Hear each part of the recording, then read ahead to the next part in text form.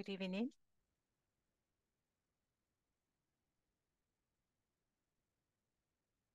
Good evening.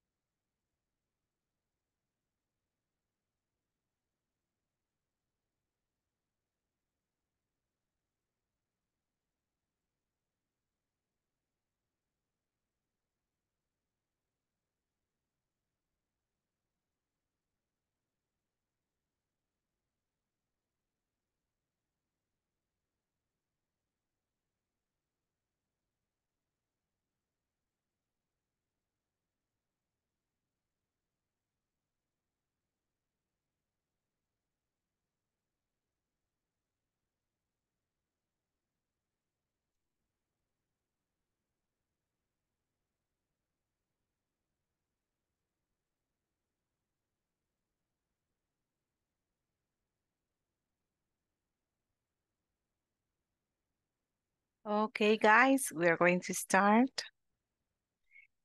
This is our lesson number 7. The topic that we are going to study for today's class is related to equations. And the main goal for this class is this, that you will be able to introduce yourself and another staff member using WH equations in the simple present using the auxiliary do or does, right? So this is this is what we want to get during the whole class, and I'm sure that we will do it. Okay, I have this for you. We are going to read this, right? And the main purpose of doing it is because we need to practice certain sounds. And the sound to practice, there are 2 different sounds that we are going to practice. The first one is this, and the second one is this. Give me just a second, please.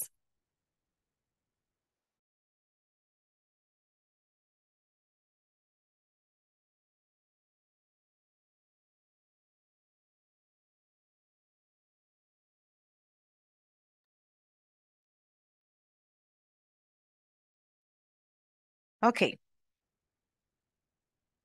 I was telling you that we are going to practice 2 different sounds. And the first sound is sh. This is sound 1. And sound 2 is s.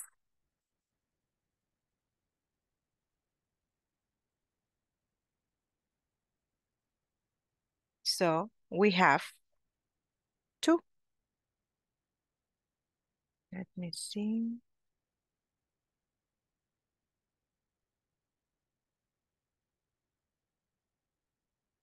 Two different sounds.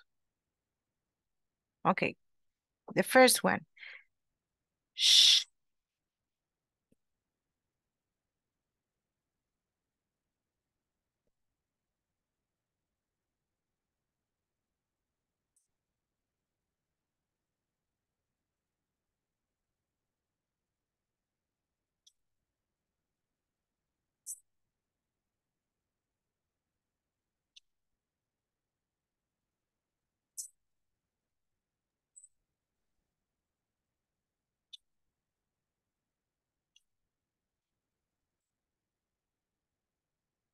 Do you understand?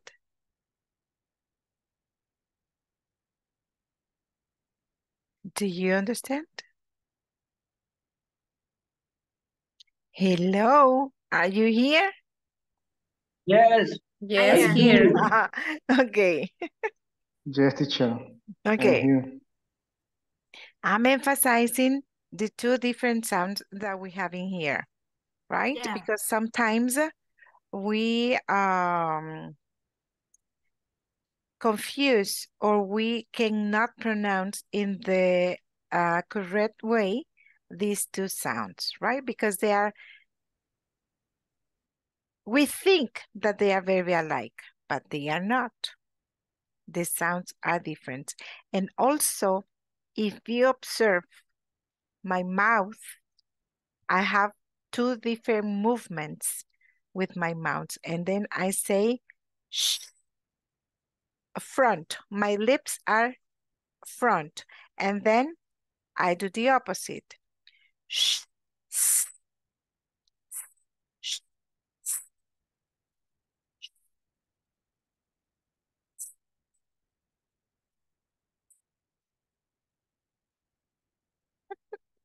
You see? Now I'm going to read it.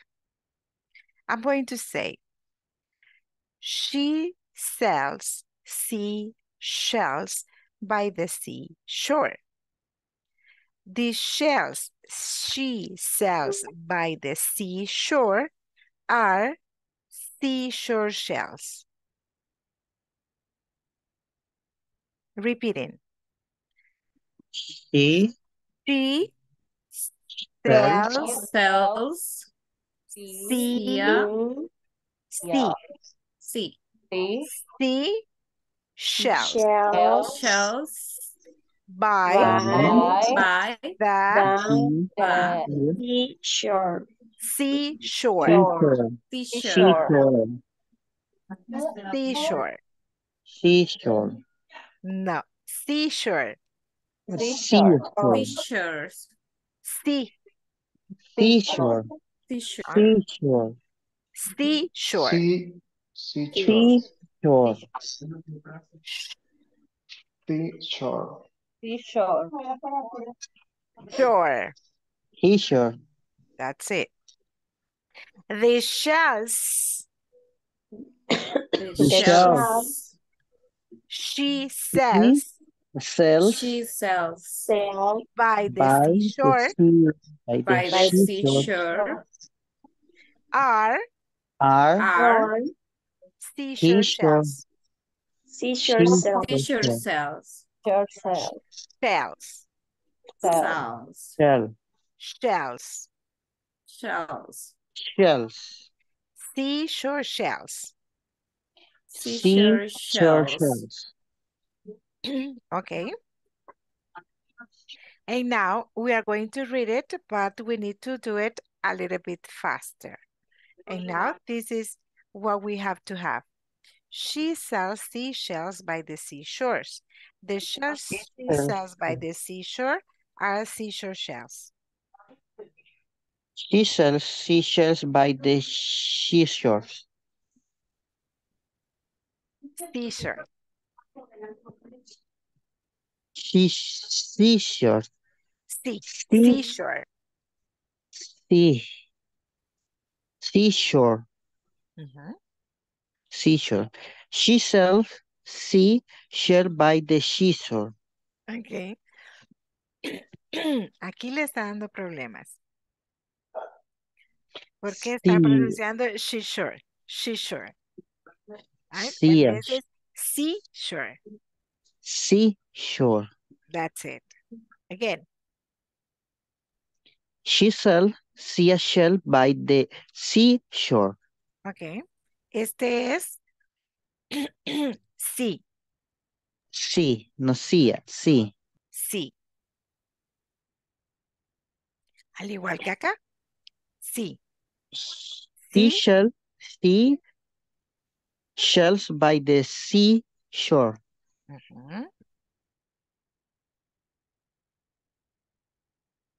Continue. The shells she sells by the seashore are seashore shells. Okay. Seashore.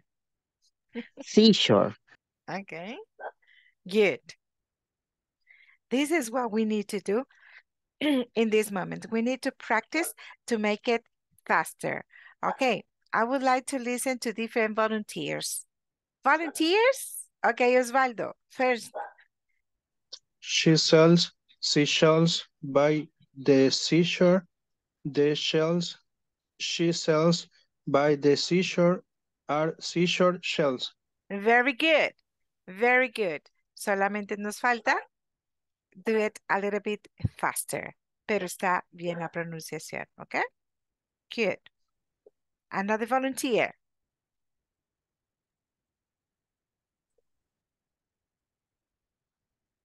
Ah, man, we don't have more volunteers. He sells seashells by the seashore. The shells she sells by the seashore are seashore shells. Shells. Shell. Okay. Shells. Okay. ¿Por qué? Porque sometimes este también lo pronunciamos como que si fuera este. Y este es ch, ch, ch.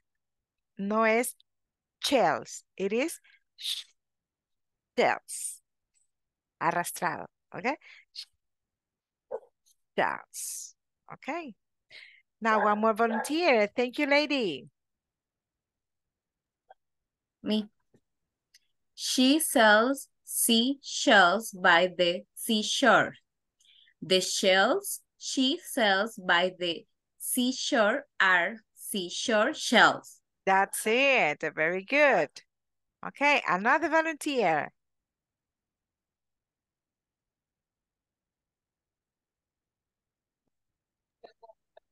Me, teacher. Okay, okay. Elsie, Okay. thank you.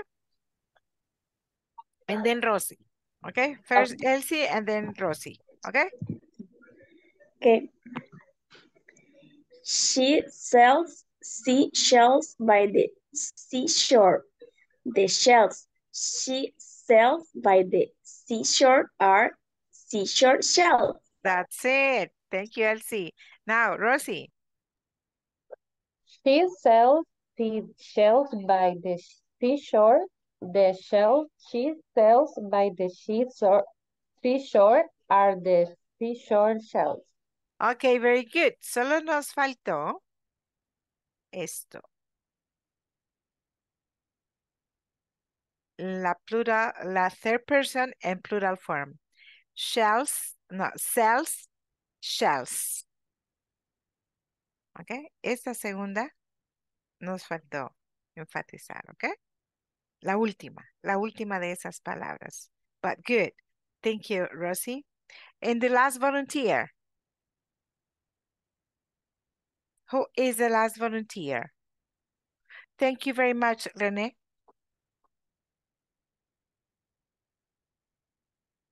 René Alexi Caballero.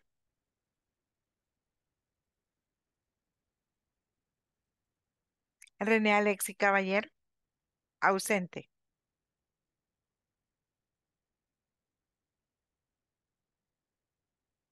Okay. Ausente.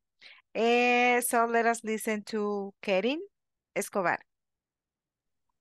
Here, teacher. Okay, Kerin. Okay. Vamos a ver. Try. Espera, le voy a dar más asunto. Ok. Sería chill, si chills, be the chills store, the chills, she sells by the cheese store, espérame, are cheese store chills. Ok. Cuénteme ahora. Cuénteme, Ahora le ayúdeme a cuento. mejorar. Ok. Ok. The combination of the SH lo vamos a pronunciar como sh. Ok. Ok. Ese sonido va a producir. She, así.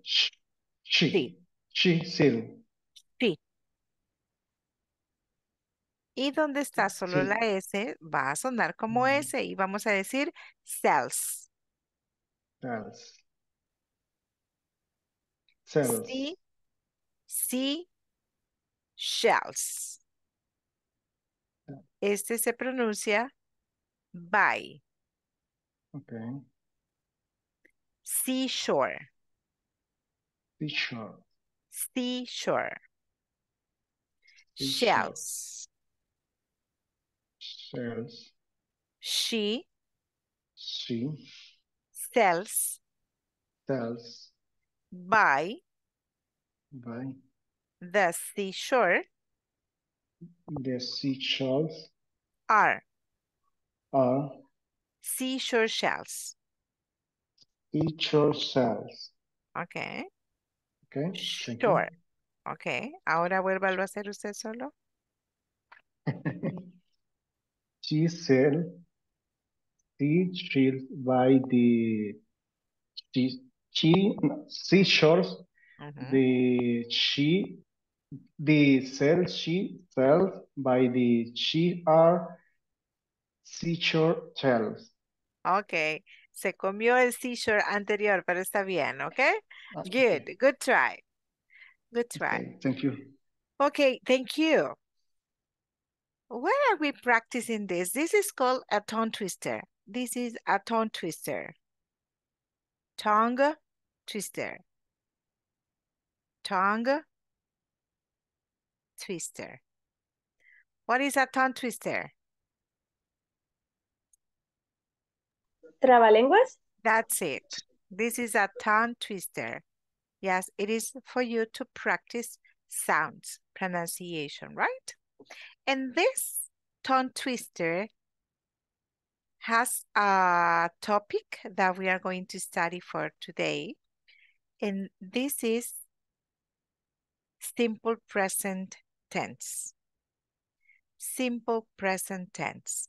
Whenever we say sells and the verb, it is in third person singular, as you can see here, letter S, we are talking about the third person singular, and it only happens in simple present when we have letter S in the verb, right?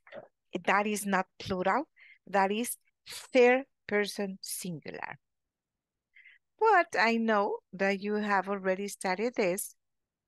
However, we have to practice a little bit more about this. Now let's keep going. And in our books, we will find out this conversation. In this conversation, we are going to have different information. And of course, we are going to study this conversation part by part. Let's see. In the first part, we have, for example, the introduction. Okay, you introduce here, right? You say hello, good morning, this, nice to meet you. This is Mario, and not the introduction. I'm going to emphasize the pronunciation, don't worry. But later, in the second part, we start like following ideas because we need to talk. We need to interchange information that it is important for the context. If we are talking about our job, we understand that we need to interchange maybe your ideas or your plans to another person. But before doing it, you need to talk. You need to get along with that person because you need to know her or you need to know him a little bit more. But what about if you have to talk about your job? Well, the vocabulary has to be related to your job.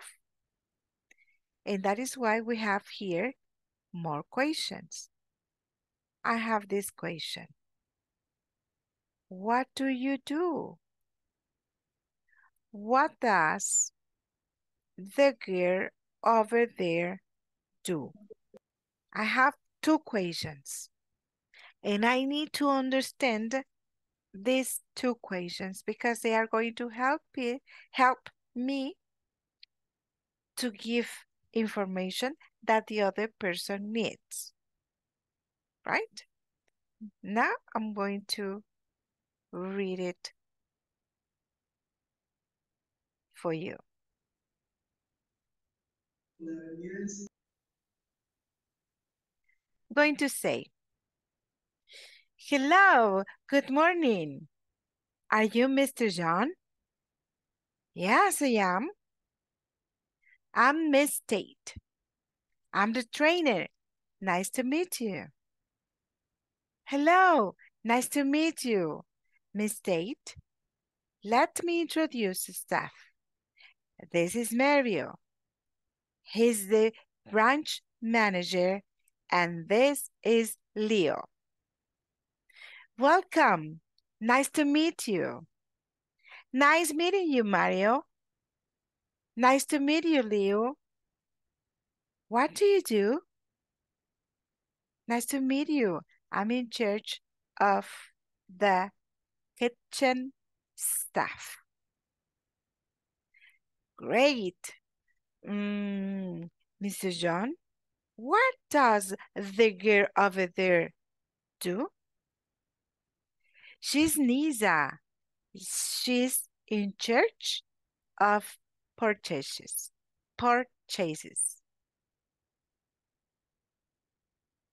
Did you follow the meaning of the conversation?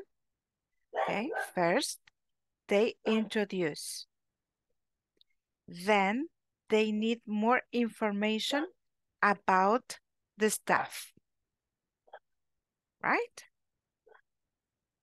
Now let us see. Let us just listen to two of you reading. Let's see.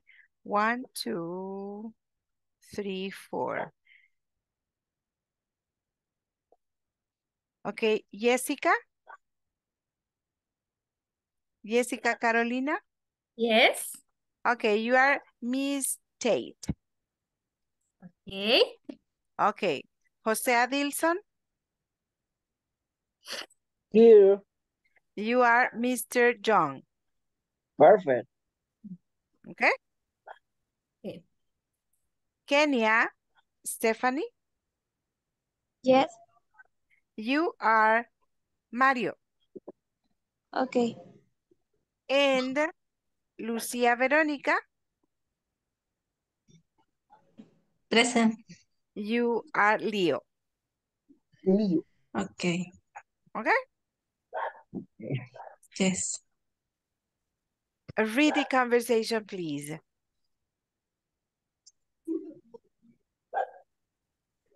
Hello. Good morning. Are you Mr. John? Yes, I am. I'm Miss Tate. The trainer. Nice to meet you.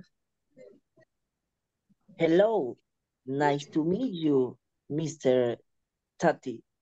Let me introduce the staff. This is Mario. She is the branch manager, and this is Leo. Welcome. Nice to meet you. Nice meeting you, Mario. Nice to meet you, Leo. What do you do? Nice to meet you. I am in charge of the kitchen staff. Great. Oh, Mr. John, what does the girl over there do? She's Nisa. She is in charge of the purchases. Purchases. Purchases. Okay. Thank you very much to all of you. And then I'm going to ask, for example, Mateo de Jesus. Present. Okay, Matthew, you are Mr. John. Okay. Moses, Yes, teacher. you are Mario. Yeah. And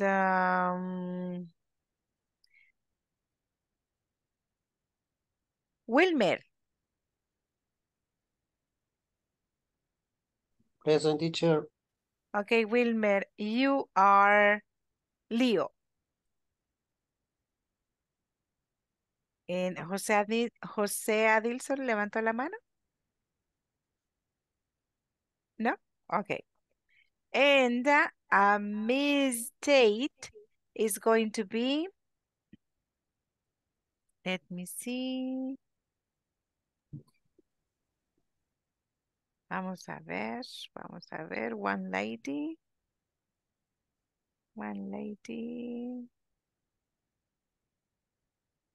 Valeria Michelle. Yes. Okay, Valerie, you are Miss Tate, okay?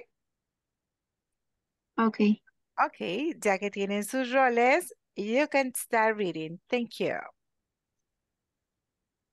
Hello, good morning. Are you Mr. John? Yes, I am. I'm Miss Tate. I'm the trainer. Nice to meet you. Hello, nice to meet you, Mr. State. Let me introduce the staff. This is Mario. He is the branch manager, and this is Leo. Welcome. Nice to meet you. Nice to meet you, Mario. Nice to meet you, Leo. Perdón, nice to meeting you, Mario. Nice to meet you, Leo. What do you do? Nice to meet you. I am in charge of the kitchen staff. Great. Mr. John, what does the girl over there do? Yes, she's Nisa. She is in charge of purchases. Okay, thank you very much. Now we are going to study the grammar, like the grammar structures about what it has, the conversation. We have here this difference. For example, we have the word personal and also we have the word staff. Personal and staff. How do we use them? Are they the same? Okay. We use personal with plural verbs. For example, all personnel are trained to provide first aid. These personnel at the plant are certified. ¿Qué quiere decir? That the word personnel, it is going to be used as plural. Right? All personnel are trained. The personnel at the plant are certified. If I am using are, es que estoy conjugando el verbo tomando en cuenta que el sujeto is plural. Right? The personnel is plural. And then I'm going to say the personnel at the plant are certified, or all personnel are trained to provide first aid. Plural. Personnel. But then we have the word staff. The word staff, it is a little bit different because you can use the word as in singular, third person singular, or if it is in plural form. For example, the staff work or works 40 hours a week. I can understand que si uso work, estoy utilizando esto como singular o como plural.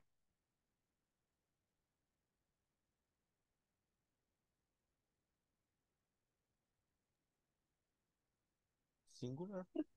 Singular. Singular o plural. Si utilizo work.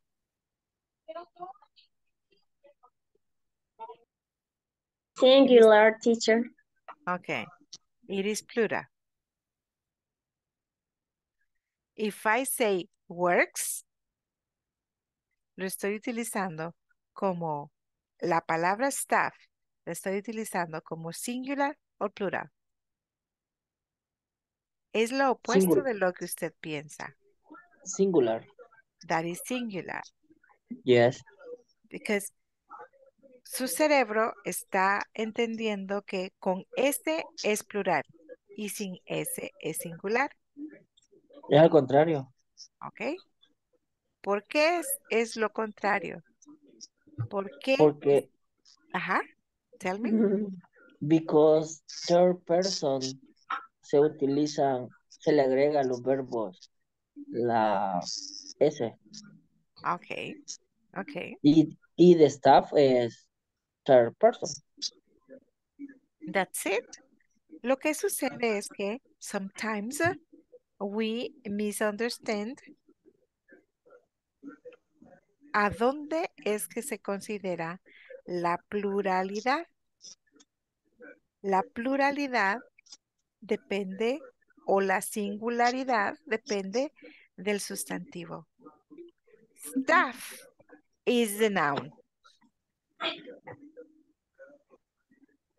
El problema es que lo puedo utilizar como singular o como plural.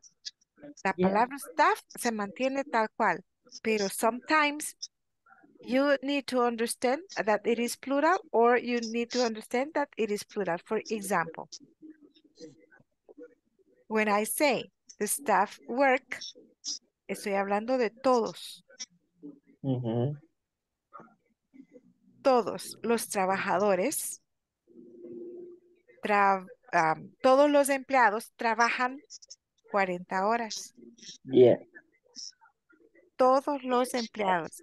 Pero si yo digo works, entonces it is one.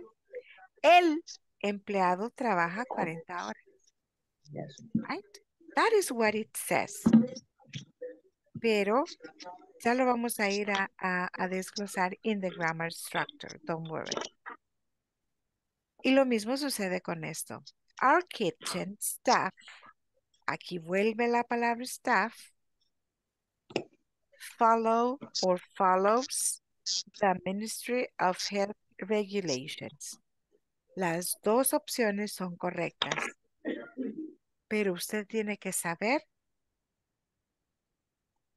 el uso de cualquiera de las dos. ¿Cómo así? Vamos a estudiar la gramática.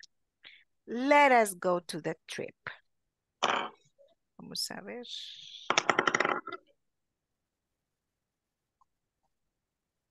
Vamos a dar el viaje to the grammar structure about simple present. Y ahí es donde van a entender a qué se refiere with singular en plural.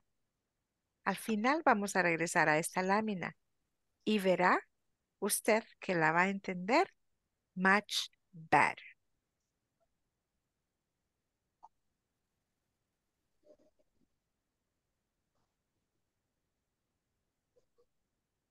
In these questions that we have in our book, we have the auxiliaries.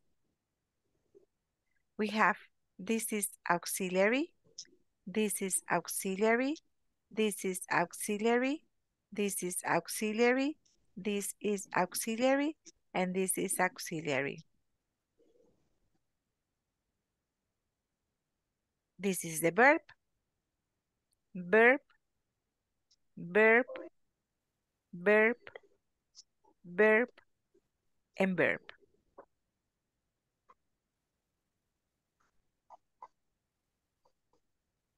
What is an auxiliary? What is that?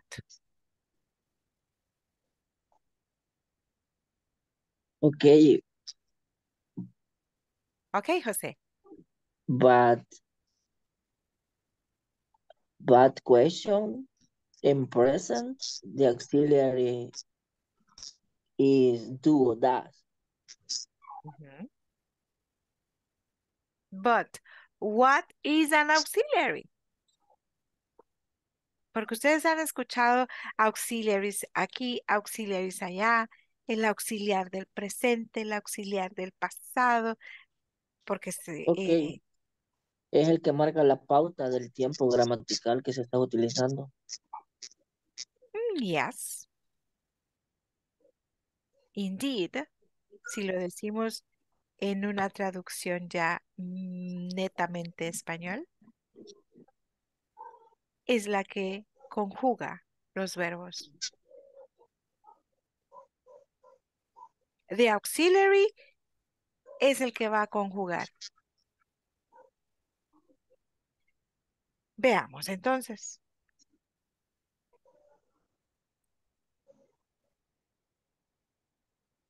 ¿De qué estoy hablando yo?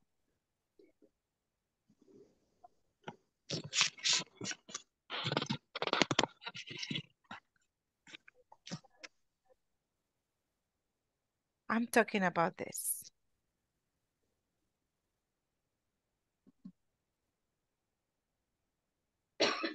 In present simple, we use the auxiliary do or does.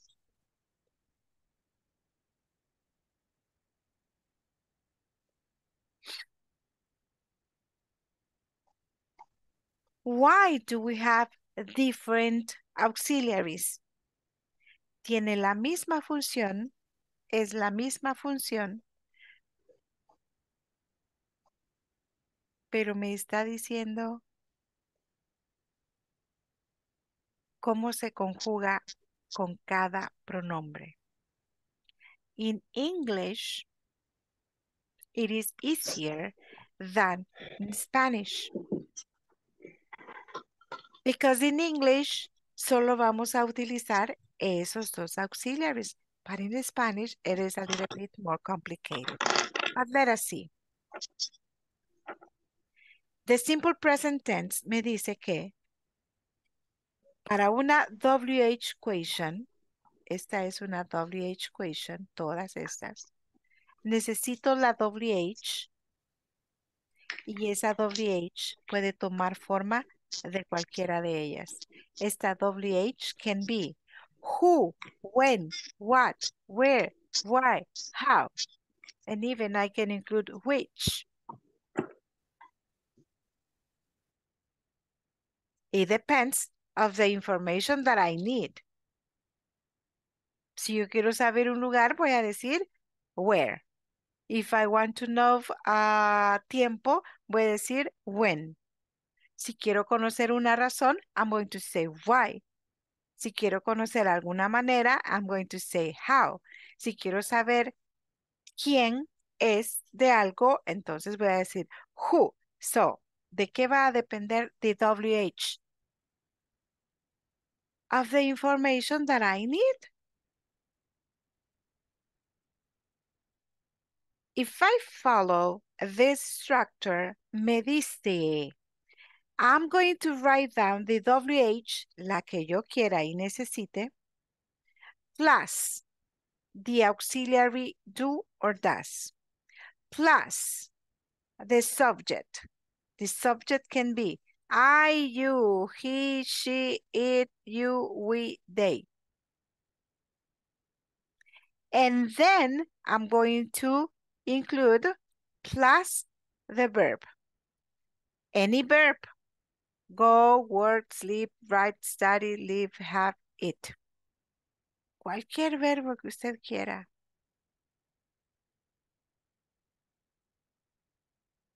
Entonces, voy a seguir la regla. That is the only thing that I need to follow. And then I'm going to say. Ok, dice que tengo que utilizar la WH. Ok, voy a decir where. ¿Qué busco cuando escribo where? ¿Qué información necesito? The Place. place. It is a place. It is a place. Ok.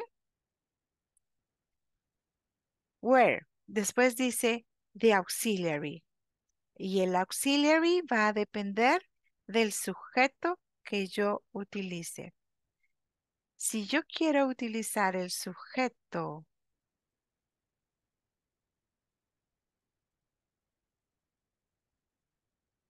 he, ¿qué forma tomará el auxiliar?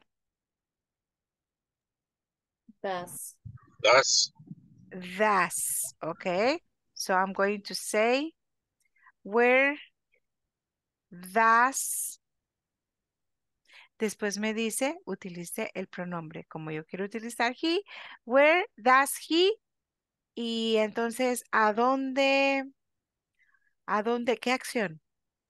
Work. Okay, where does he work? Y le pongo question mark. Where does he work? Y ya tengo una pregunta. Hey, where does he work? ¿Dónde trabajas? Y si quiero decirle a usted directamente, usted, ¿a dónde trabaja? Where do you work? Ajá. So I'm going to say, hey, where do you work? Question mark. Y si quiero saber a dónde trabaja su mamá, Where Where does your mom work? Where does she work?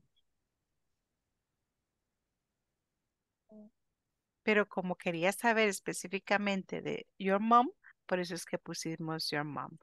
Okay, I can say, where does she work? Cuando yo ya sé que es my mom, right?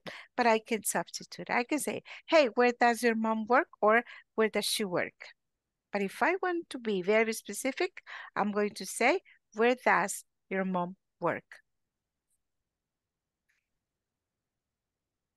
¿Cuál es el trabajo de ese auxiliar que dijimos? conjugar el verbo. Conjugar. Entonces, si aquí me dice, hey, ¿cómo conjugo esta pregunta?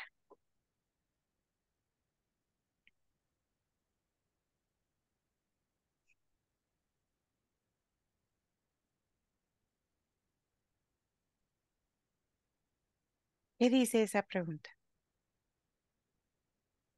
Where do you work? ¿Dónde trabajas? ¿Dónde Trabajas. trabajas? ¿Por qué no me dijo dónde trabajaste? ¿Por qué no me dijo dónde trabajarás? Porque es tiempo, el present. ¿Y Simple present. quién le está diciendo a usted que lo conjugue en simple present? My auxiliary do. Okay, the auxiliary do. This is the auxiliary that is conjugating the verb in simple present tense. Si Yes. yo no tuviera this auxiliary, la pregunta quedaría así como normalmente hablamos. Decimos, where you work, where your mom work, where she work, y nos omitimos el auxiliar. So we don't conjugate it in the correct way. If we write the equations like that, suena a como hablan los estadounidenses o personas extranjeras que hablan inglés to our country. Y donde nos dicen, ¿dónde tú trabajar? Porque no lo están conjugando. El verbo queda así, trabajar. ¿Dónde tú trabajar? Where you work no está conjugado. ¿Dónde tú trabajar? Or to work. Si yo digo where you work. But if I include the auxiliary, oops, I erased everything here, okay? If I include the auxiliary, so no dice ¿dónde tú trabajar? Dice where do you work? Work. Then I have to say ¿dónde trabajas? Because it is do is telling me, okay, conjugate the verb in present. But Right? That is the main job of the auxiliary. Right? And we can use it with different subjects. I can say it. And here you have this. Thus, it is only with he, she, and it. Only. I cannot say, where does you? I cannot say, where does I? And I cannot say, where do you she? So I cannot mix them. Right? I'm going to move to the next slide. That is similar to the one that we have been doing. Pero esta va de manera vertical. Vamos a ver.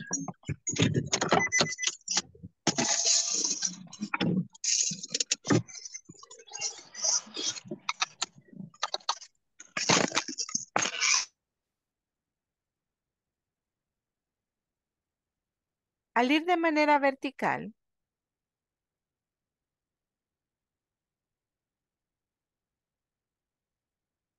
nos va diciendo, okay, so we said that we were going to use the auxiliary do with I, you, we, they, and you. And that we are going to use the auxiliary do with he, she, and it.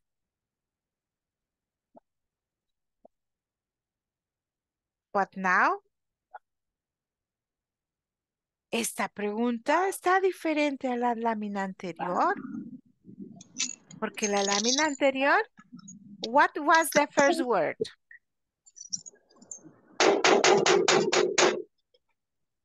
What was the first word? WH question. WH word. WH word.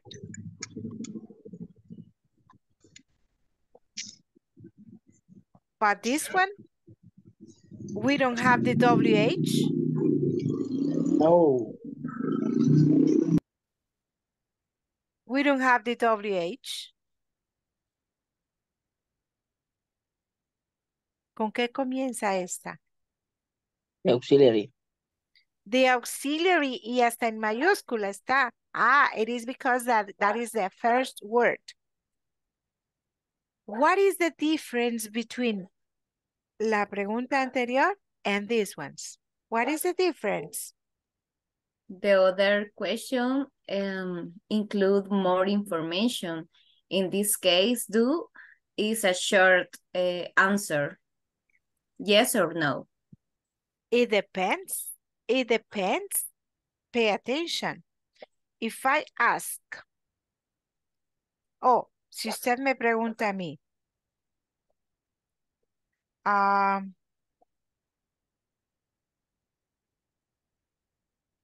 hey, What do you do on Saturday? Sleep. I said on sleep. Y usted ya tiene el mensaje, right? Sleep. So, WH word, lo único que busca es information that you don't have. Yes. It is not that the answer is longer or it is shorter. No. It is that the WH questions needs information that you don't have. For example, what do you do on Sunday? What do you do on Wednesday? No sabe. No tiene ni idea. So you are looking for information. You have no idea. But on the other hand, I have, do you work on Saturday? Do you work on Saturday? The difference with this question is that in this question,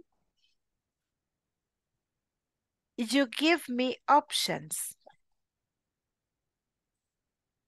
And then you say, do you work cuando? On Saturday. Do you work on Sunday? Y solo tengo dos opciones de respuesta. I need to say yes or I need to say no. O acepto o niego lo que está diciendo. So that's why estas son conocidas como the yes-no questions are the ones that we know in Spanish as closed questions in Spanish. Las preguntas cerradas. Why? Porque ya van cargadas con una opción. No es lo mismo, aunque no voy a utilizar el auxiliar to or does, but it is not the same if I ask you, pero sí los dos tipos de pregunta. Si yo le pregunto a usted,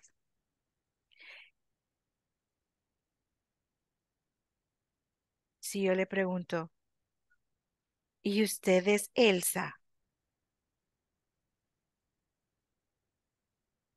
Elsa solo va a tener dos opciones que decirme. O sí Yes. o no. Are you Elsa?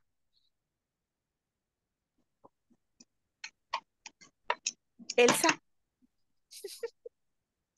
Yes, teacher. are you Elsa? Yes, I am. Ok. Ahora le pregunto a Rosa Esther. Rosa, Rosy, Yes. are you Elsa? No, teacher. No. No. La pregunta ya va cargada. Por eso se llama pregunta cerrada. Yes, no question.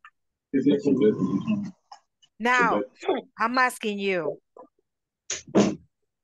Do you play basketball?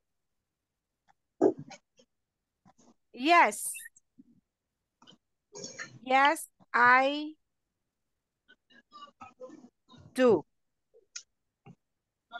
Does he play basketball?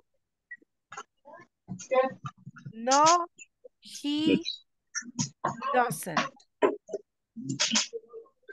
Short answers que ya tengo para estas preguntas. That is the difference that I have. WH questions and yes, no questions. They are different. So, si vemos que comienza with the auxiliary, entonces es una pregunta.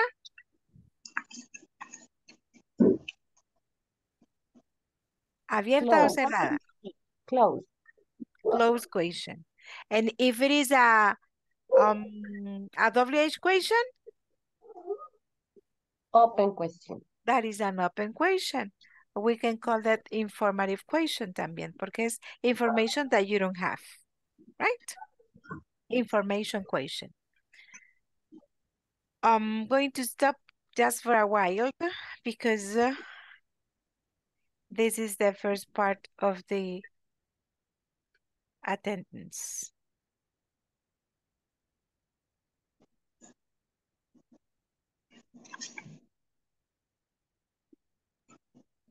Acuérdense que ayer lo hice too late. Okay, guys, vamos with the first part of the attendance, please. Encienden la camarita, please. And let's start. Alfredo Rigoberto Alcántara. Present. Alma Brendalí Nieto Elías.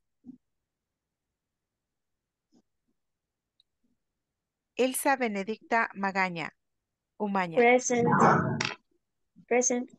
Eric Isaac Chávez Hernández. Present.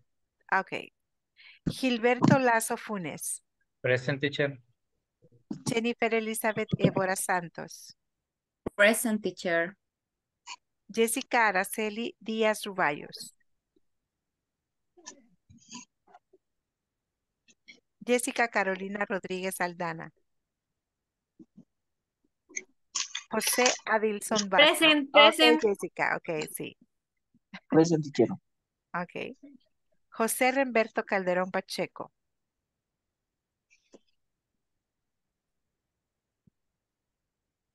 Okay. José Roberto, pero si es posible contestar, Remberto, porque tiene que quedar ahí. No es posible Teacher, contestar. just here. Okay, okay, thank you. José Roberto Revelo Calderón. Karina Loreni Navarro. Present. Ruiz, ok.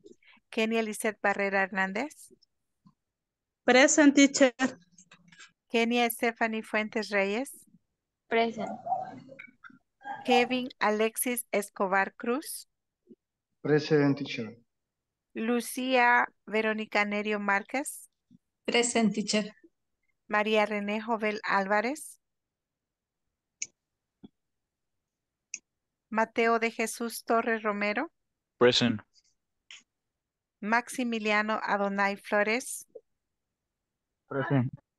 Moisés Elías Torres Bernal. Yes, here. Osvaldo Vladimir Garay. Present. René Alexi Caballero Amaya. Present, teacher. Rosa Esther Rivera Hernández. Present, teacher. Ok, gracias. Los que estén de oyente para la lista, por favor, siempre contestar de manera verbal. Valeria Michelle Monge Valencia. Present. Wilfredo Renderos León. Present, teacher. And Wilmer Alexander Mendoza. Present, teacher. Ok, guys, thank you. Ahora vamos a continuar, ok. Vamos a ver.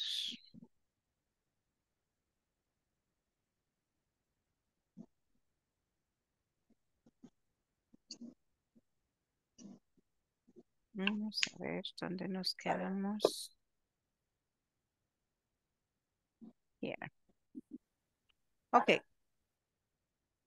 So we have, in the previous one, we have this.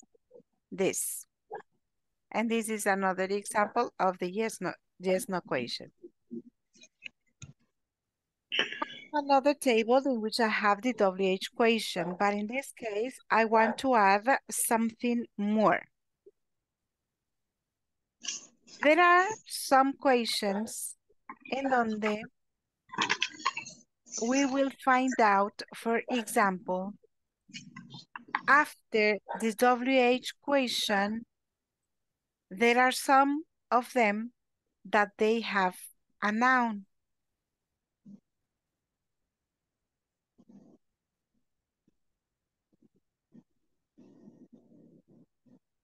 They have a noun after the WH question. For example, me voy a mover to the next.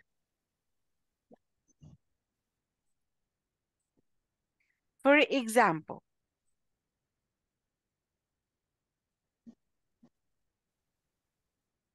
what department does Marta manage? This is a verb. Pero si se fijan, after the WH, ¿qué es lo que sigue? No. No todas las preguntas llevan esto, but there are some of them that we need to say, what department? Y ya vamos a ver las demás si lo necesitan o no lo necesitan, right?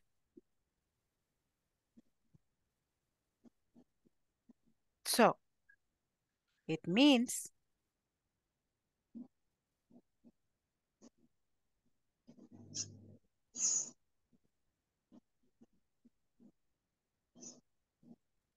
that we need to understand when or when not to use that extra word next to the WH word.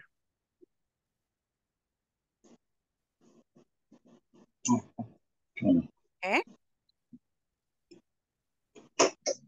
For example, I can say it also when we use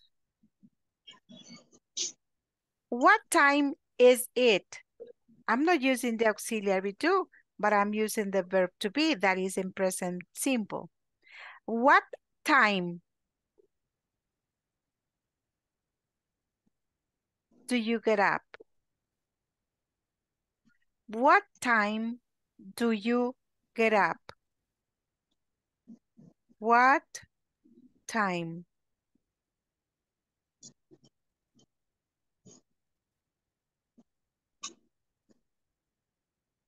Time is the noun. Y después de eso, sigo con la estructura. What, le sumé el time, do, you, y después le puse el verbo que quería ponerle. What time do you get up? What department do you work for?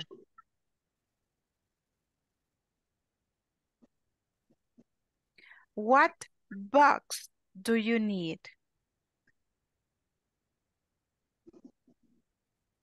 What box do you need?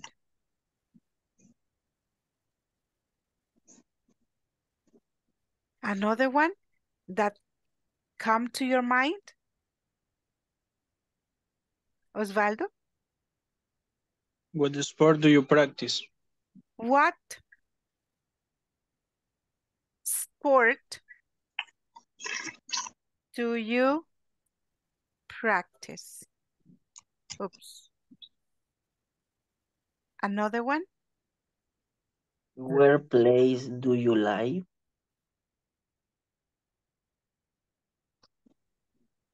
Where place do you live? No, because there is one question for that. What music do you listen? For that question, it is, hey, where do you live? Y con eso ya está preguntando lo que necesita. Pero no lleva el place, right? Pero acaban de decir una. What music do you listen? Okay. What Music do you listen? kind of Kind of. music Okay. do you listen? you listen? What kind of music do you listen? Ese kind of music me está diciendo the extra information, right? So you see that we can use some nouns and extra information to be like more specific. Teacher, but in this sentence is the noun is music. It is music. Okay. The noun is music, right? Pero como quiero en realidad ponerle qué clase, so I'm going to include kind of, right? To make it more specific. But it's formal, but you can informal, but only for the what. You can say what music. Do Yes. you listen? Yes. You can use it, right? Okay. Now, vamos a irnos hacia la conversación that we have. We are going backwards. And I told you that later you were going to understand much better this. Check the equation that we have here. What do you do? WH, auxiliary, subject, and verb. What do you do? Muchos piensan que el verbo está repetido, but it is not. Because we have do, what do you do? It is not that we are repeating the verb. The first one is the auxiliary. Y el auxiliary simplemente me sirve para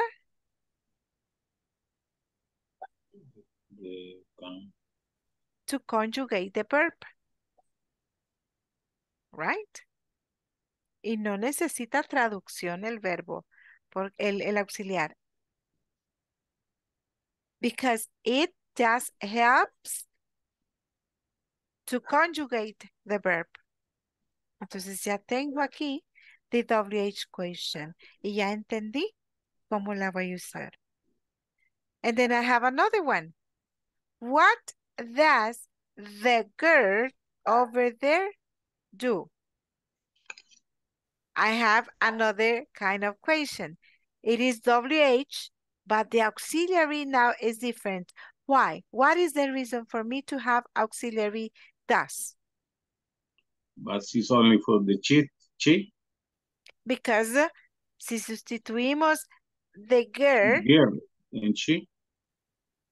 Si yo le quiero sustituir with a pronoun, I use she. Yes. What does she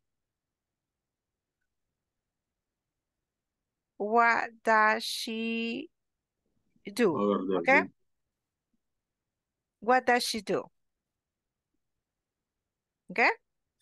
And this is what we have for the WH equations. Now we are going to work with some sentences.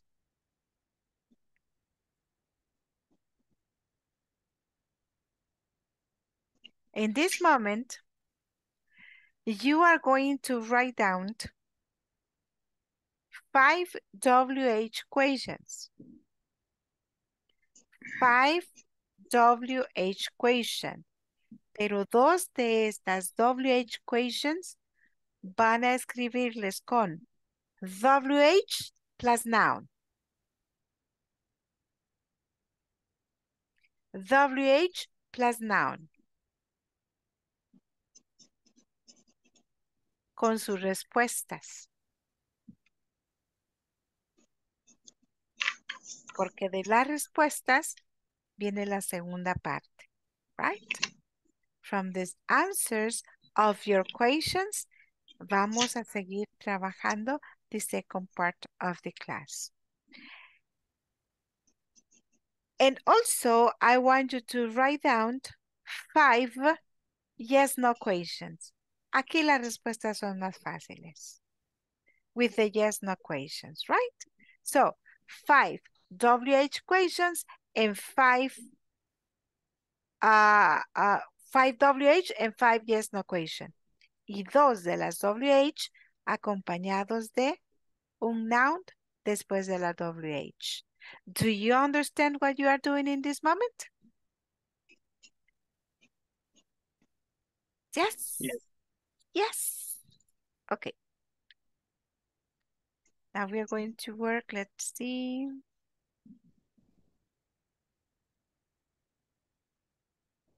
Okay. Teams of 4 or 5. We're going to work for 10 minutes. In 10 minutes, you are going to come back and then we're going to compare.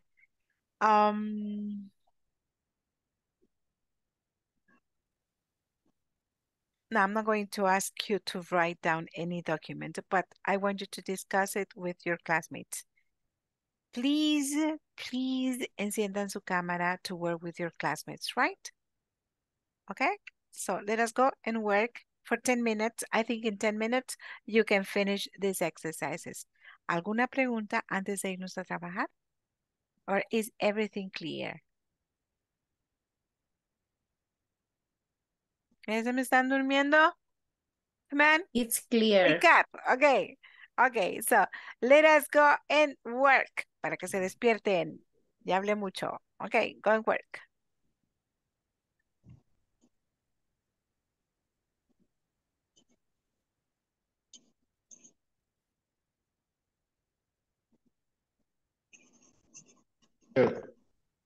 Yes. Hello. Solo una pregunta. Fíjese que cada vez que usted me pasa lista dice Kevin y es Kering. En vez de V va una R. Ok, ¿me lo recuerda bien porque Ajá. para poderlo corregir o es que yo lo estoy leyendo mal, ok? Ok, sí, se lo hago saber porque es que se meten el mismo error. Entonces, para el final esto lo recordarle que es con R, no con V. Sí, por eso le digo, cuando le pase lista me recuerda. O ¿Ok? al final, porque en la No, lista... en el momento, porque Ok, así lo ok, voy ok. a corregir en the right moment. Ok, ok, Y ok. es que el Thank you, problema es en teacher. la lista, pero si es en mis ojitos que no veo bien, ahí le voy a decir también. Ok. Ok, ok. Thank you, teacher. Ok, at any time.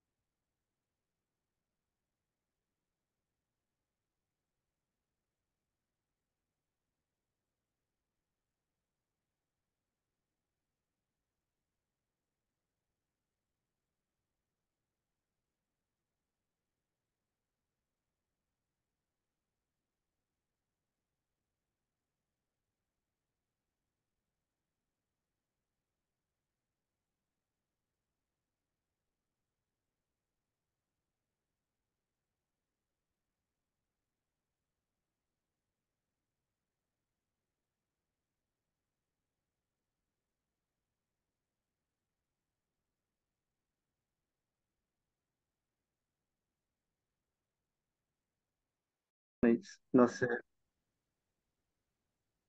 podemos tomarlas como ejemplo esas y trabajarlas. No sé si tienen esas, les comparto si quieren. ¿Se puede? Lola, no sé si me puede agregar a otro grupo que creo que estaba con un oyente en la sala 1. Ok, voy a revisar eso en este Gracias. momento, ¿ok? Gracias. Ok, déjeme ver. Maximiliano, ¿ustedes? Sí, me colocó un Mateo, mensaje en el grupo que está con problemas de la garganta. ¿quién? Maximiliano. Ok, ahorita se acaba de integrar René a esa misma sala. Ah, ok, entonces me Ok, voy a incluir. ok, ok.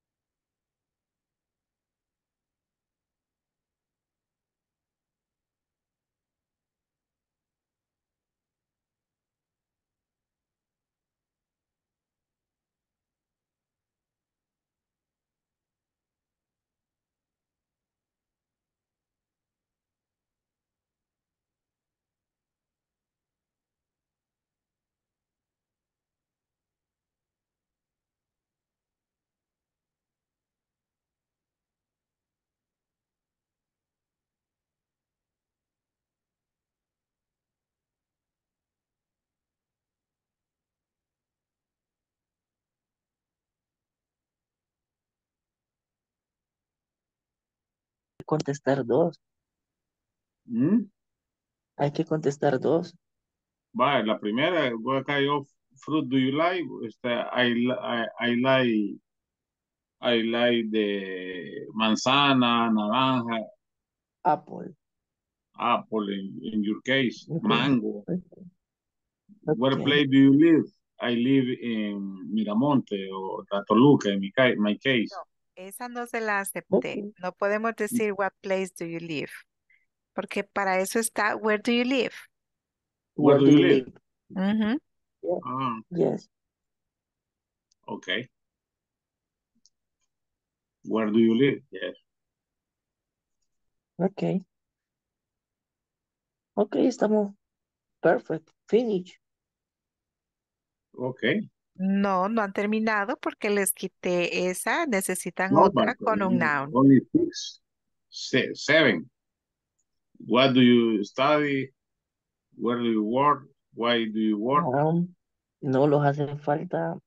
No los hace falta las cinco. Sin las doble H question.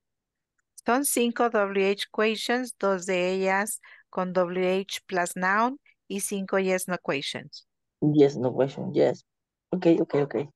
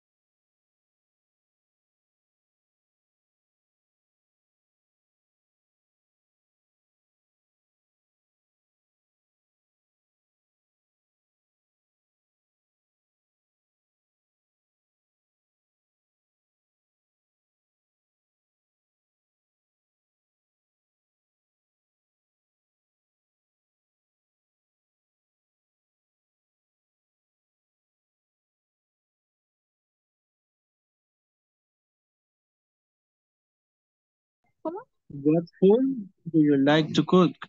Esa es, ¿qué comida te gusta cocinar? Ajá, para que suene como más larguita la oración. Ok, ahí va.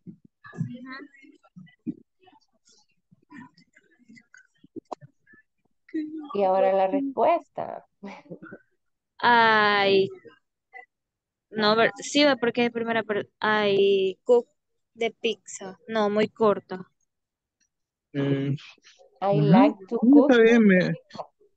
Quizás para hacerla más What larga. food do I you like, like? I like pizza. What kind of food? ¿Qué tipo de comida te gusta cocinar? Podría ser.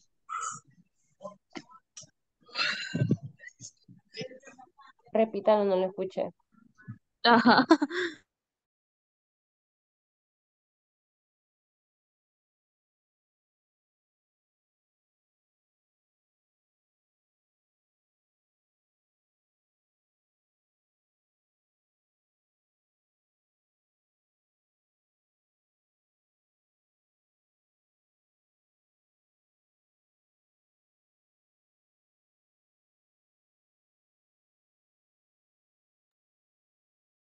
¿Logró hablar con alguien, Mateo? No, creo que los tres son oyentes. No, René Alexi no ha entrado como oyente. Ay, señor. Bueno, pero ya hizo sus preguntas. En eso soy ahorita. Eran 5 de Ash WH, y 10 WH, de la otra, de yes or no. no. 5, yes, no question. Ah, ok. Y dijo que de esas necesitaba 2 que llevaran nombre, ¿verdad? A la par del WH. Yes. ¿Ok? Ok, listo. En sorry porque le tocó solo aparentemente. ¿Ok? Ok, No, le tocó en grupo aparentemente. But reality different. Ok. de acuerdo.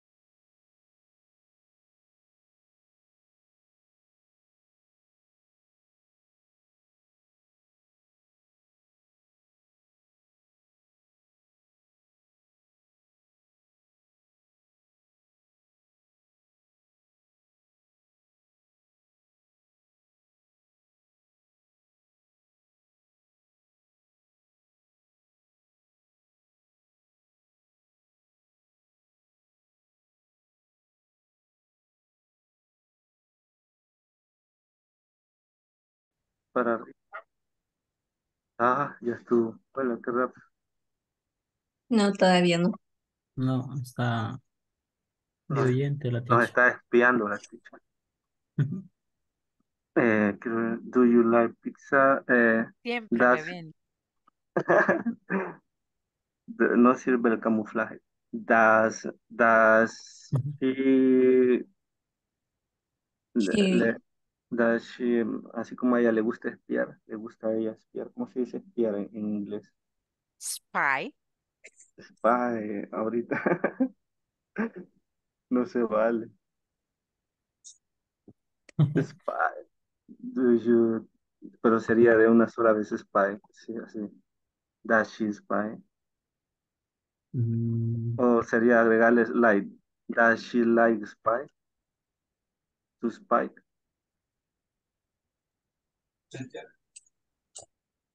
Le gusta, a ella le gusta espiar o ser Yes, espía. she does. Ah, pues sí, está bien. Otra, colegas. does he run in the park?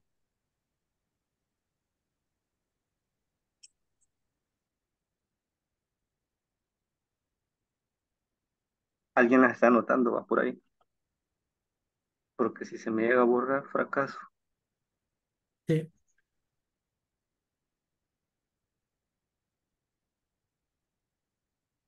Does he run? Pero de esas cortas, yo no las veo tan cortas para ser honesto. Aunque ahí la respuesta es La corta. la corta. Por ejemplo, esa de le gusta el correr en el parque. Yes, sería yes. Yes. Yes, yes, Does yes, Yes, he, he yes. does. Mm. ¿Cuántas tenemos? Una, dos, tres, cuatro, cinco, seis, siete, creo que ya ocho, están nueve. las 5. 10 tenemos.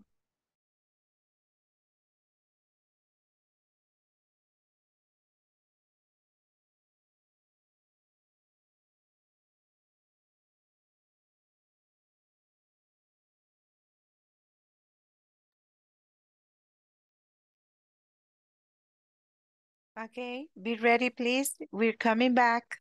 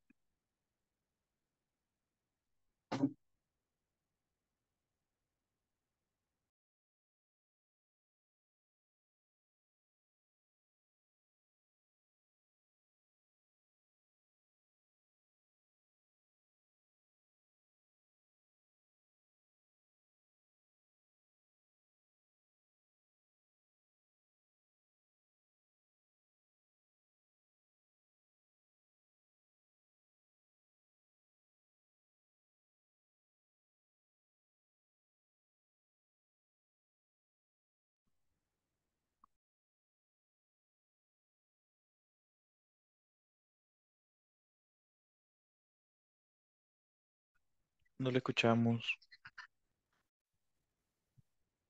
Pensé que solo yo era. Y hasta este momento me están diciendo, muchachos. Y yo hice todas las observaciones en la pizarra y nadie me dijo nada. Pensé que nos estaba dando espacio para que la copiara. Bueno, yo. Hice todas las Lo correcciones. mismo pensé. Hice mil, ordenando. hice 1000 correcciones, pero 1000 correcciones. Y tenía hasta la cámara apagada yo. Y yo enfocada en todos los errores de la pizarra. Vamos a ver si todavía se mantiene la pizarrita ahí. Ahí está todavía. Oh my God. Y sí hice correcciones. Y yo decía, y no me dicen nada, y yo va de corregir, y no corrigen. Ay, señor. Ok, voy a hacer todo el review nuevamente, ¿ok? Vean las que voy tomando. Ya nadie escriba. Nadie más escriba para que identifiquen las correcciones que debemos hacer.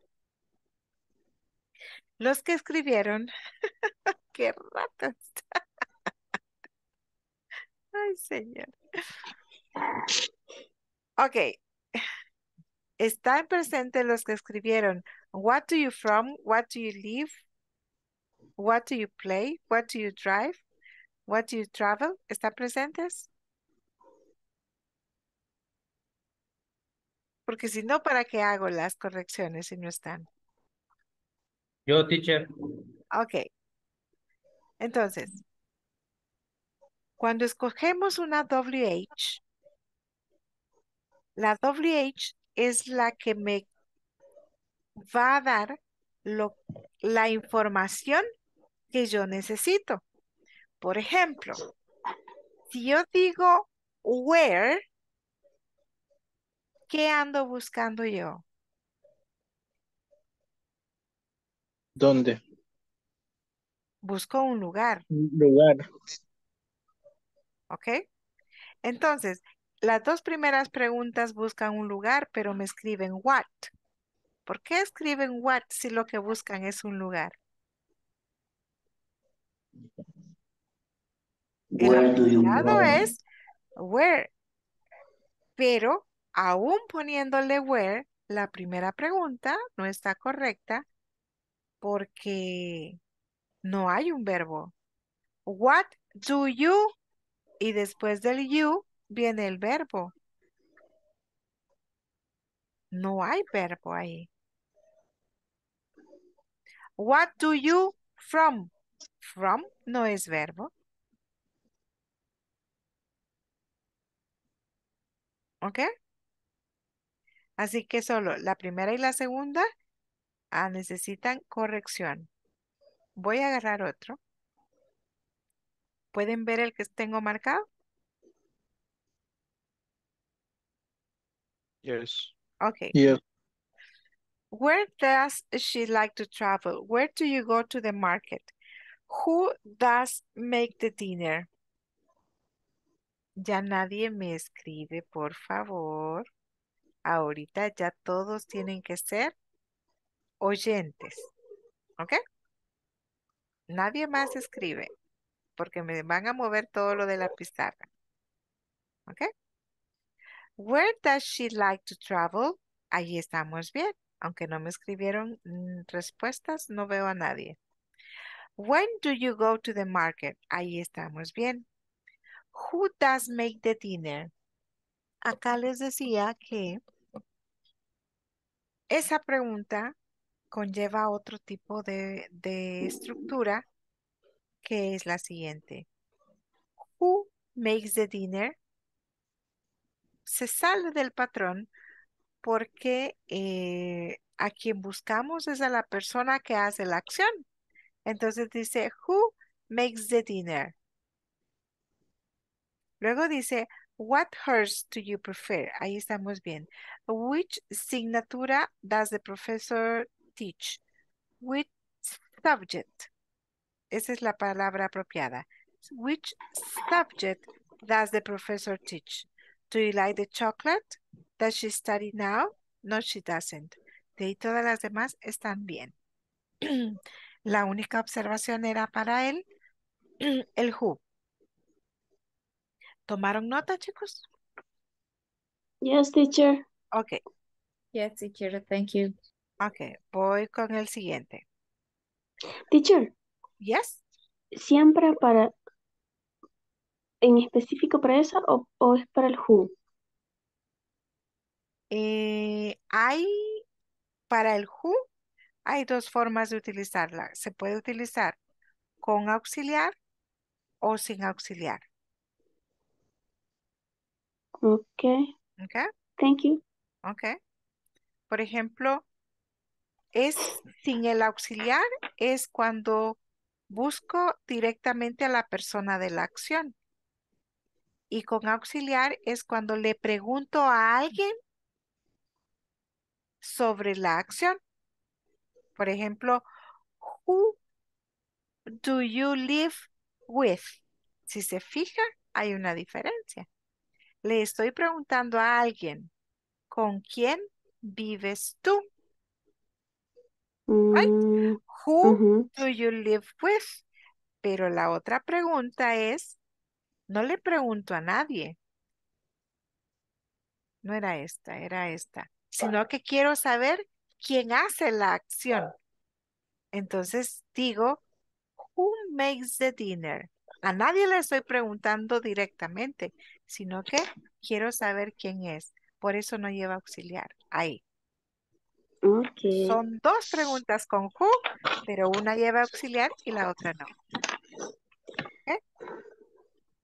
Okay. So, who do you live with? Ahí estamos bien. What kind of food do you like to cook? That's good. Why do you sleep early? Good. When do you have your swimming lesson? Yes. How many rooms does your house have? Estamos bien. Ahí no hay ninguna corrección. Tenemos las dos con el noun. That is correct. Now I'm going to check this. When do you go to the market? When does she like? No lleva ese. Where does she like to travel? ¿Por qué no lleva ese? Ya lo tiene el auxiliar. Because the auxiliary has it.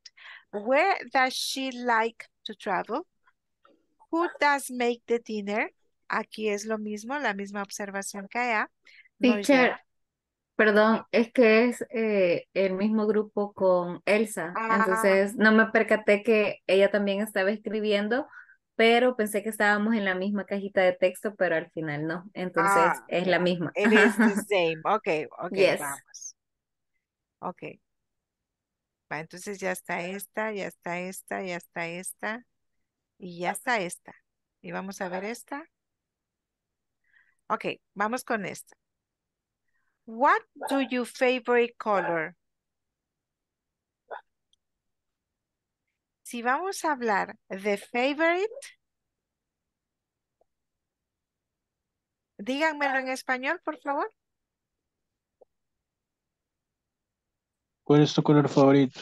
¿Puede repetirlo pero despacito? ¿Cuál es tu color favorito? ¿Cuál es el verbo que ha utilizado? En Bueno, Spanish. eso no es mío.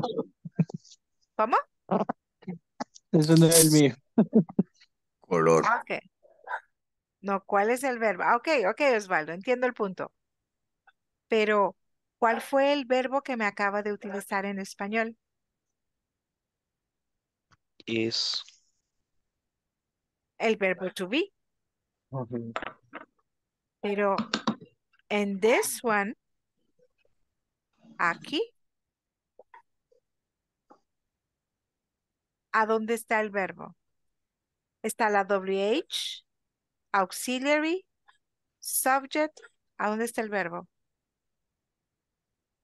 What do you favorite color? O cambia el final, right? Porque no tengo verbo. O la pregunta correcta debería decir, what is your favorite color? Pero si uso el is, no puedo utilizar el auxiliar to. Entonces, o es una o es la otra. Por lo tanto, la primera necesitamos revisarla. Then, number 2. What department? Aquí tenemos el noun.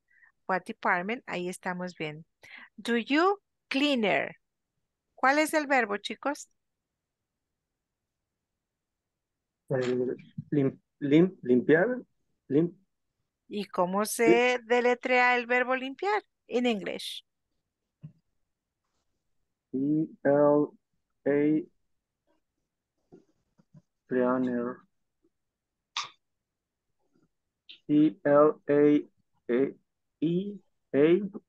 E-L-A-E-A-N-E-R.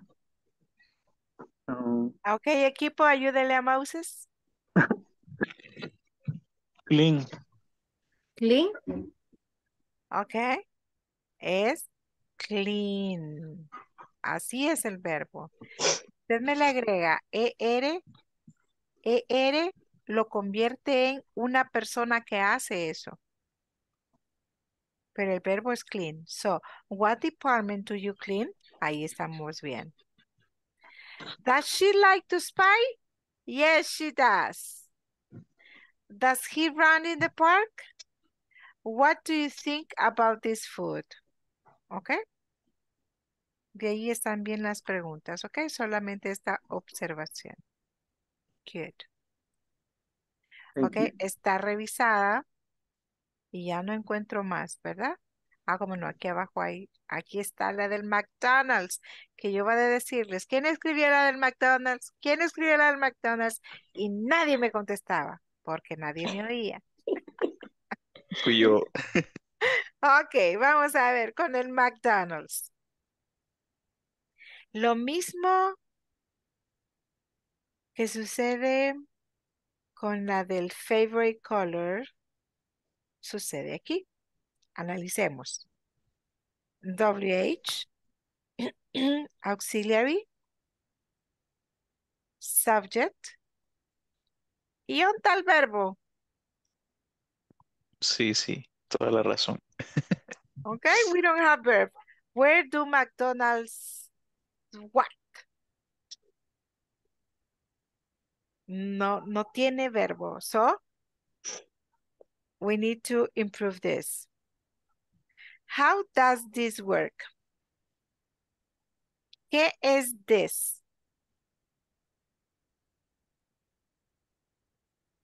Eso era como... La pregunta en español era como, ¿cómo funciona ¿El qué? eso? Cualquier cosa. Imagínense ustedes cualquier cosa. Ahora póngale nombre a ese cualquier cosa, por favor. TV. Okay. How does the TV work? Okay, now it's different, right? Okay, who said teacher?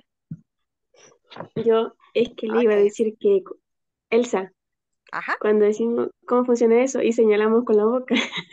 Yes, how does it work? Yeah, pero cuando estamos escribiendo, sí necesitamos ser muy específicos, right? Teacher, pero esa oración sí funcionaría, solo Sí, hablándolo uno. sí funcionaría ya dentro de una conversación donde la otra persona ya sabe que usted está hablando o de la televisión o del celular o de la radio o de cualquier cosa que ustedes estén hablando. Usted le dice, hey, how does this work? Porque ya saben, pero en una oración sin contexto no es saludable escribirlo, right? Then, how Teacher, does, ajá, teacher, the people in other country, for example, en Guatemala, yes, de Salvadorian, y nos conocen por el volado. yes. Yes. Bueno, nosotros decimos el volado, y lo que está diciendo los compañeros, eso es como que digamos ese volado o el volado. Yes. Es, Pero igual no solamente sucede en español, o sea, aquí Salvadorian people. Se me ha ido la palabra, pero en English hay una que utilizan para decir exactamente como nosotros decimos, pero es una palabra bastante amplia y algo rara. Se me ha olvidado cómo se dice en English para referirse a siempre a ese volado. Right? Ok, vamos con number 3. Bless you. Why does she look so sad? Okay. How much does the ticket cost? When do you want to meet me? Oh, excuse me. Do I have to register? ¿El qué? A saber. ¿Eh? Does Elia play the piano? Does Tara know the address? Does it work? Again, does it work? A saber qué es. Okay. Does he live here? Estamos bien, solamente hay que definir ese it y ese this. For the rest, no problem. Ok, y creo que son todos, ¿verdad? Ando en busca de algún perdido, pero I don't think that we have more. Ok, guys. Ok, entonces vuelvo a cerrar la pizarra. And now we're going back. Eso ya no nos va a dar tiempo a la última actividad, pero mañana la haremos con seguridad cuando comencemos, ¿ok? Porque quiero aclarar ciertas cositas. Ok, when we are in the simple present tense, no vi respuestas. ¿Se recuerdan que les pedí respuestas? Pero no vi respuestas. Yes. Ok, but we have worked with the WH equations and also with the yes no equations. Y aquí tenemos examples. Las respuestas de las WH equations me llevan a poder utilizar este tipo de estructura. It can be affirmative statements or negative statements. For example, right, I can say, hey, where do you study English? I study English English Corporation. at I and you study say the name. English, but I best study opportunity. English at, okay. Best opportunity. But you're saying where. Where? Oh, Place. oh, Okay, At where? a So okay. I need to give a place, right? Oh, okay. I study English at. Esta respuesta takes the structure of affirmative statement. I, subject, study, verb, and the complement. I study English at, y le doy el lugar. That is the reason why it was important for me to get the answers. Porque las respuestas es lo importante para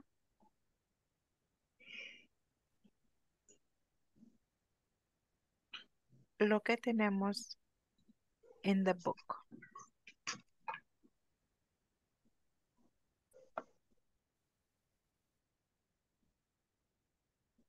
Okay. This is the next exercise. That is the reason for me to have the answers. But let's see. For the WH equations, I have my equation here, and this is the answer. What department does Marta manage? Aquí ya me da el verbo, vea.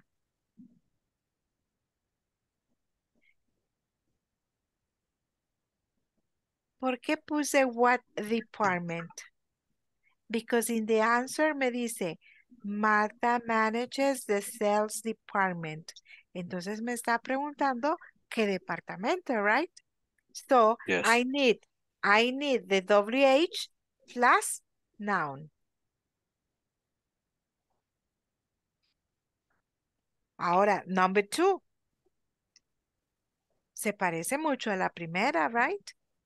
Aquí me Yes. está diciendo, I supervise the maintenance department y el verbo a utilizar sería supervise. La respuesta me da la idea de la pregunta that I have to write. Let us do the second question. Tomemos la primera como ejemplo. Okay. Okay? Can we Yes. try? Let us try. What? What department What do you department? supervise? What department? Do you supervise? Do you Supervise. supervise? ¿Por qué supervise? Porque ahí me dice que utilice supervise. Yes, in parentheses. I have no option. Yes. Entonces dice, what department do you supervise? Me faltó la question mark, okay? Do you supervise? I supervise the maintenance department. Okay.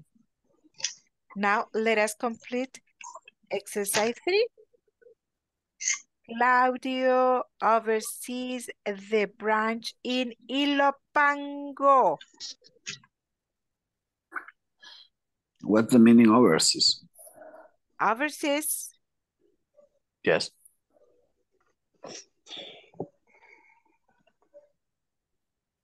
I have another example. It says, what unit do you oversee?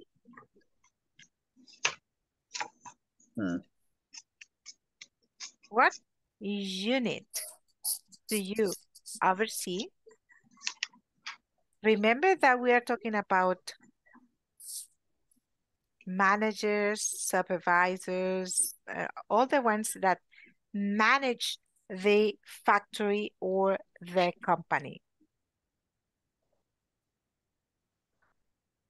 What do we understand by oversee? No, I don't understand. Sorry about I don't do meaning to overseas. What is? Okay. Please, did you help me, please? But I'm not going to translate. Sorry? In this case is como visit. Don't say it in Spanish. Yes, please, in Spanish now. No. Now you try Visit it. the place, the old place. Visit, Claudio. Some places, you know. Okay, what is branch? Do you remember what is the meaning of branch? Yes. Humberto? Yes. Branches of in Spanish, sucursales. Okay, so Yes. Claudio needs to check Yes. different branches. Okay. What branch Claudio needs to check? Okay. I'm not going to tell you in Spanish, but it is similar, right? Yes, I know. Yes, Okay. I know. Okay. Okay, now let's see what is the equation for this. But now pay attention in this, please. In the answer of number 1, in number 2, dice the maintenance department, the department, but now it says the branch in Ilopango. ¿Qué busco? Un lugar. The place. Yes. Where? Place. So my WH is going to be? Where? Yeah, good. So let us try. Where? Where? Overseas. Overseas. Where? Overseas. Oversee. Where? Fresh. Y lo pongo. Branch. No. Where No. does the branch? Where's does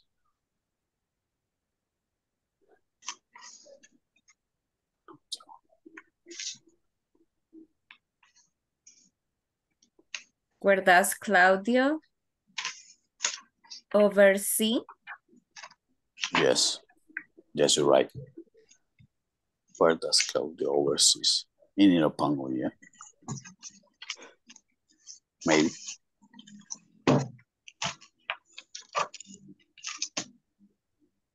Where does Claudio oversee? The branch. Okay. Okay. The branch.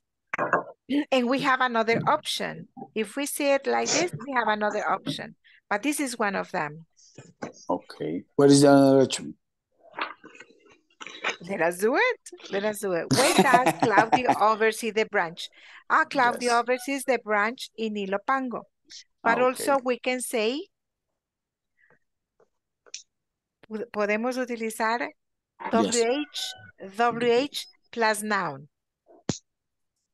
Okay. Thank you. What? Teacher.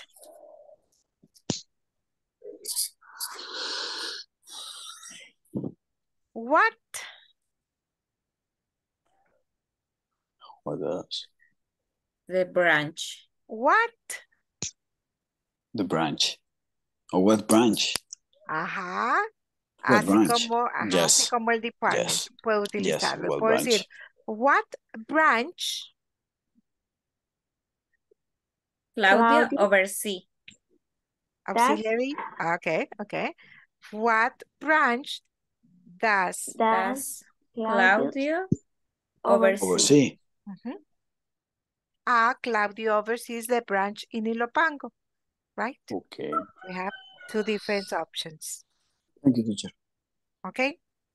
And homework assignment 5 and 6. Yes.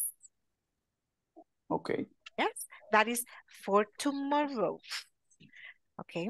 Now, attendance, guys, attendance.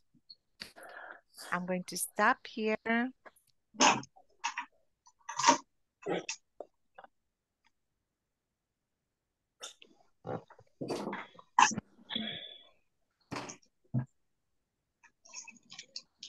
And here we go again. Okay, vamos. Oops. Alfredo Rigoberto Alcántara. Alma Brenda Nieto. Present. Elsa Benedicta Magaña Umaña. Present. Eric Isaac Chávez Hernández. Gilberto Lazo Funes. Jennifer Elizabeth Évora Santos. Present, teacher. Jessica Araceli Díaz Rubayos. Jessica Carolina Rodríguez Aldana. Present. Okay. José Adilson Vázquez García. Present. Ay, señor, me van a regañar. José Remberto Calderón Pacheco. Yes, here, teacher. Okay. Carlina Loreni Navarro Ruiz. Kenia Lisette Barrera Hernández. Kenia Stephanie Fuentes Reyes. Oh my God. Kevin Alexis Escobar Cruz. Present, teacher. Okay. Si puede ver. Sí dice Kevin Kerin. Ok, Pero entonces sí. en this right moment se lo voy a cambiar. No eran mis ojitos, ¿ok? Excelente. Okay, good. Thank you, teacher. Anytime. Ok, Kerin. Lucía Verónica Nerio Márquez. Present, teacher. María René Jovel Álvarez. Mateo de Jesús Torres. Present. Maximiliano Adonai Flores Escobar. Present. Moisés Elías Torres Bernal. Present, teacher. Osvaldo Vladimir Garay Pineda. Present. René Alexi Caballero Amaya. Rosa Niña, Esther Rivera Hernández. Present. Valeria Michelle Monge Valencia. Present. Wilfredo Renderos León. Present. En Wilmer Alexander Mendoza García. Okay, guys. A mí no me mencionó, teacher. Ah, José Roberto. No, Y no me ya. mencionó. Y a mí me mencionó, teacher. No escuché. Ah, quizá. Sí los mencioné. Roberto, ¿cuál es su apellido? Revelo. No, pero es que están por nombres. Déjeme ver. Casi siempre voy después de Remberto. Sí, José Roberto Revelo Calderón. Sí. Just the Okay, present. now say Sindicato. present. Sindicato Okay, present. yes. ¿Y a quién más no A mencioné, mí, dijo? Gilberto. Gilberto. ¿Cómo no, Gilberto? Ese sí lo mencioné. Okay. Now say present. Sorry. Now you are there. I am here. Okay, guys. So that's all for this class. Thank you very much for participating. See you tomorrow. See you. Good night. Goodbye, teacher. Take care. Good night. Bye-bye. Ah, good night. Bye-bye. Bye-bye.